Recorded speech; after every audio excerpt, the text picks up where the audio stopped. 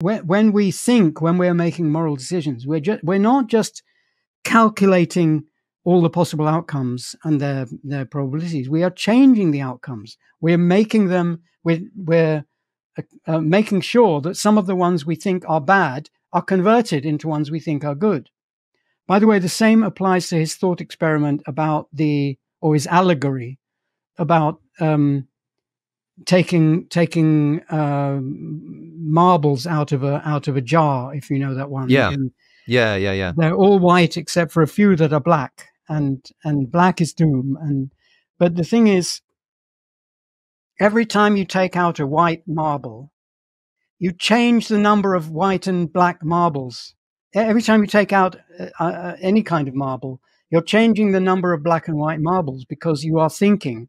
And just like I said just now about the branches coming together or not coming together, you're trying to make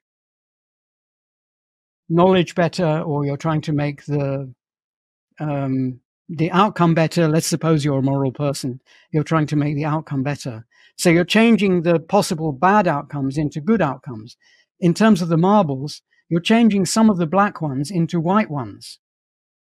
So it's not like Russian roulette. In Russian roulette, nothing you can do according to the rules of the game.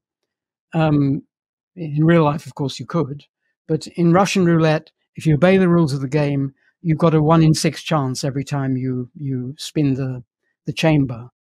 But in real life, the outcome depends virtually entirely on what we do, or actually entirely on what we do in the long run, because even being wiped out by an asteroid depends on what we do and think now.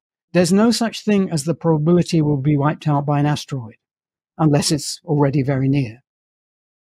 That probability is affected by what we do, unlike Russian roulette, where it's always 1 in 6.